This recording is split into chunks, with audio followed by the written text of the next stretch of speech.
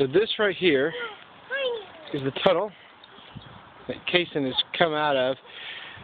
This is Castle Elam, built during the Great Snowpocalypse of 2011. So you can see the castle has got duck parapets, because every good castle needs some ducks. There's the entrance. On the very top of the castle is also a duck. I guess that's going to be our crest. There's the sentry that they built, I guess, to guard the castle.